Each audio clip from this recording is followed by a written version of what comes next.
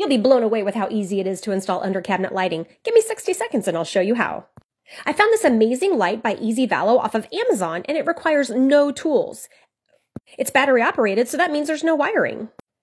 Step 1, charge the light with the included cable. Step 2, clean the surface where you're going to mount the light.